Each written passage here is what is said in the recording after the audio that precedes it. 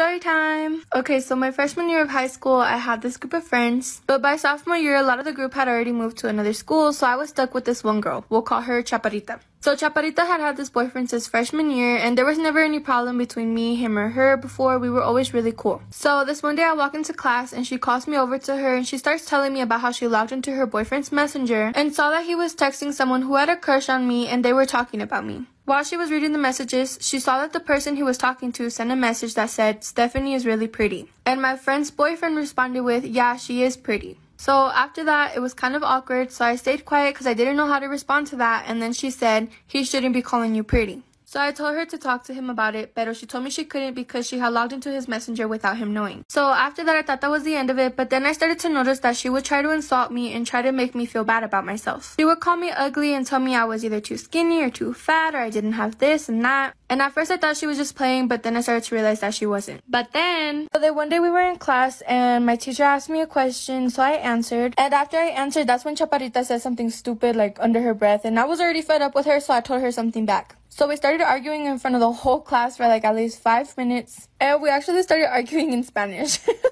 And in that class, nobody knew Spanish, so everybody was like, what the hell are they talking about? So then after the argument, my teacher ended up asking me if I needed to step out for a second, but I told her I was okay, so she just continued the lesson. While she's continuing the lesson, I see that Chaparrita is messaging me. And I was going to turn around and be like, if you need to tell me something, you could tell me right here, because we're literally in the same class, but I just decided not to. So then I went to go check if she was still typing, but then she ended up blocking me. After that, me and her never spoke again. Like, she never insulted me again. Like, I think the argument put her in her place. So then fast forward to junior year, I went to a new school, and this was an alternative school, so there was multiple schools in one. About 3 weeks after school started, I'm walking to the entrance and guess who I saw? Chaparrita's boyfriend. So obviously we saw each other, so we started talking and I asked him if he was still with Chaparrita and he said yes. He then tells me, "You know she used to talk shit about you all the time, right?" So I asked him what she would say and he said she would call you fake, she would call you ugly, she would call you a puta, she would call you all kinds of things. He then said, "I just don't understand how she would call you fake, but she was the one talking about you behind your back and then pretending to be your friend." And I told him that I kind of always had a feeling that she would talk about me like that. After that, we went our separate ways, but I still don't understand why she was mad at me. Personally, if I was in her situation, I would have been mad at my boyfriend, not my friend. Story time! When I was 15, I had my first girlfriend. So keep in mind I was very young and naive. My girlfriend at the time and I were taking things slow upon her request because I was also her first girlfriend, and she was around my age. We met in freshman year and we became best friends. One thing led to another, and before we knew it, we caught feelings. Fast forward to my 18th birthday, me and my girlfriend went to a haunted hayride park with my former best friend and her boyfriend at the time. After the night was over, we realized how late it was and we decided to stay at my best friend's house that night. That was the first night we ever did anything. After it was over, my ex went to sleep, but something wasn't sitting right with me. My gut feeling, which never fails me, told me to go through her phone. First, I went through her messages, but I found nothing. Same with her pictures, social media, and other apps. But the feeling still wasn't going away, so I laid there in bed thinking maybe I was going crazy, but then I told myself, go through her notes. That's where I found a love letter from a boy. We'll call him Bob. He was saying things like, "I can't wait to see you, I love when you tell me you love me," and so on. So out of anger, I screenshotted everything and I posted it on her Facebook. All I kept thinking to myself was, if she thinks she's going to be happy after I leave her, she's wrong, because no one wants to be with a cheater. Well, like a dummy, I forgave her. At this point, the cheating never stopped, and it was always with boys. I kept forgiving her, thinking maybe she changed. Fast forward, it's about 2 weeks before our 5-year anniversary, and I find out that she's cheating again. At this point, I was over it. I tried to let it go, but I couldn't, so we ended up breaking up. But we always had a pact to stay friends if our relationship didn't work out. So at this point, it was really awkward, but it worked for a bit. One day when I got home from work, I'm sitting on my porch and I get a message from a boy. We'll call him Frank. We hit it off right from the start, and eventually he asked me to go on a date and I said yes. So out of excitement, I texted my ex and she asked me with who, and I told her his name and she was like, "You're not gonna want to do that because that's Bob's best friend." And my heart dropped. I told Frank I couldn't go on a date because if Bob is really his best friend, then he should know me. The next day I asked my mom for advice and she told me that I should do what would make me happy. So in the end, I ended up saying yes. I've been with Frank for 3 years and me and Bob are extremely close. All is forgiven, but I don't talk to my ex anymore after finding out the truth from Bob. After finding everything out, I told my aunt to please keep it a secret. I can't look at my sister in the eyes, let alone tell her I know the truth. After avoiding her for a week, I came to her house and I told her she needs to sit down because we need to talk. I told her about the DNA test and meeting up with my aunt, and that's when she confessed. She told me how she got very drunk at a party and slept with one of the jerks who does nothing but weed every day. She told me how her mom used to convince her father to try to talk her out of keeping the baby, and they were constantly fighting. When I was born, they told her on the spot that she brought shame upon the family and they will not help raise this baby in any way. After a couple of months of loaning from her friends and juggling between working, she decided to run away. She took us to the mall to keep us warm and we started crying. That's when the couple who adopted us now came to our aid. My sister jumped on the opportunity and came up with the story and an alias. She knew all along that her parents were looking for her. She wrote them a letter saying she's never coming back and they should stop looking. 2 years later, her father went on a quest to find her secretly. He met me a few times and I knew him as one of my sister's old friends from the park. He helped us a few times and apparently they would meet up once every 2 months secretly. I'm glad I got to know him at least before he passed away. My husband and I have one daughter, but we really wanted 2 kids, so we decided to try again. I had a really difficult pregnancy the first time, so I was really nervous about getting pregnant, but luckily I got pregnant with twin girls. My sister also got pregnant around the same time as me, but unfortunately lost her baby at 20 weeks, and her fertility was extremely damaged in the process. She's been understandably sore about my pregnancy, and her loss has dominated our world. But the other day, she asked me if she could have one or both of my twins, as after all, you have a child already, and you only want 2 kids, so one of your kids is unwanted, and I want a kid.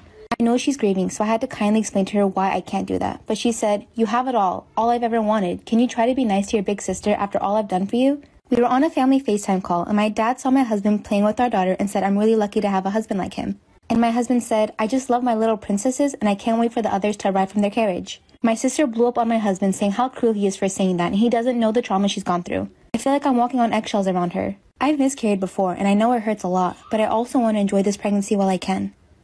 I was putting away my boyfriend's laundry and found a ring in one of his drawers. My boyfriend has always been an introvert. I travel a lot for work and I'm gone at least once a week, a month, sometimes more.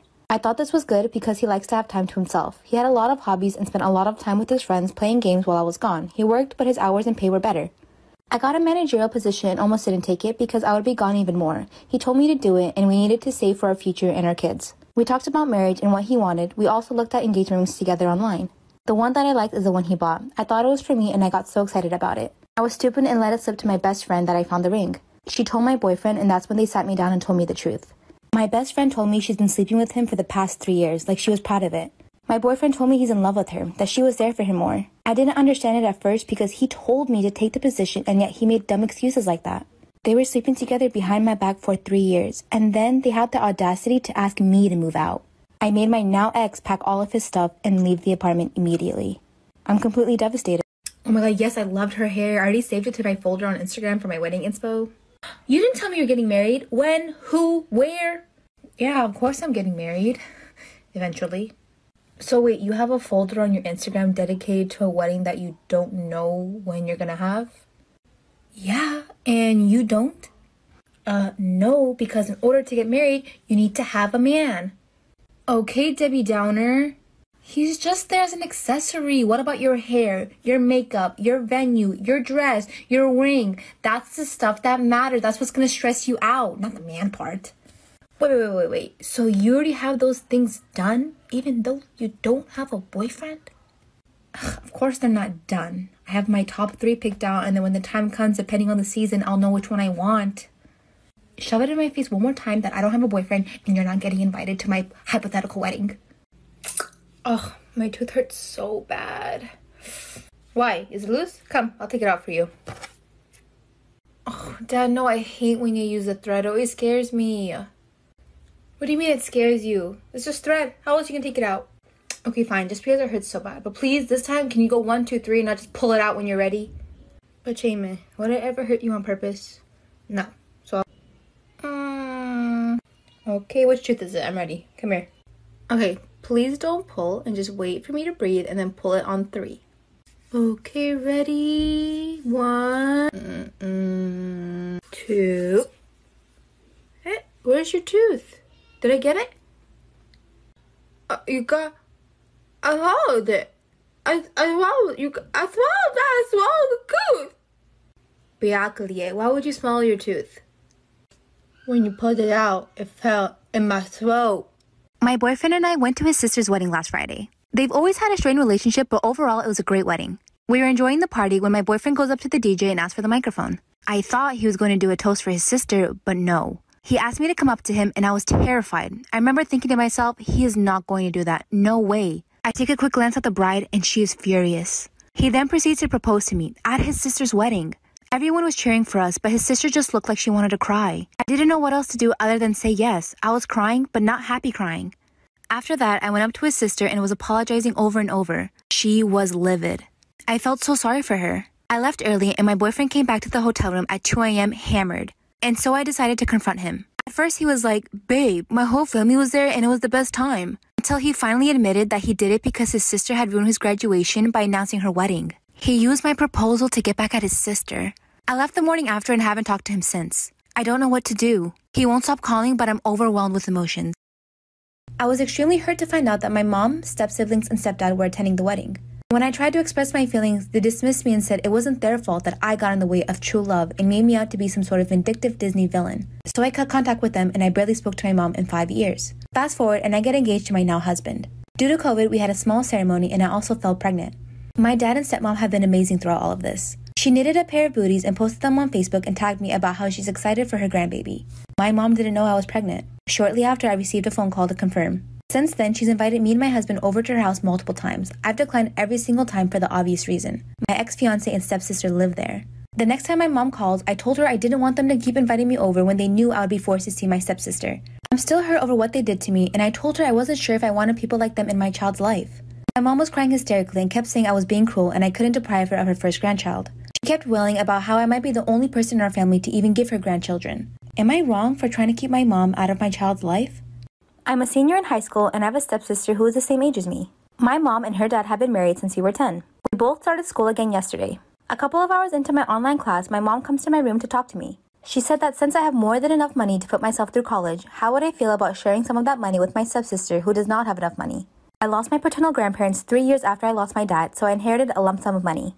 My mom and stepdad had saved some money, but a few crappy things happened to our house, so now apparently there's not enough for my stepsister to go to college. But I don't feel responsible to put her through college. I also don't feel like my paternal relative's money that's now mine should be used for her. She was nothing to them, and if we're being real, we have no relationship beyond living in the same house either. I told my mom no. She said she was disappointed in me. Later on that night, my mom and her husband pulled me into the kitchen to discuss some things.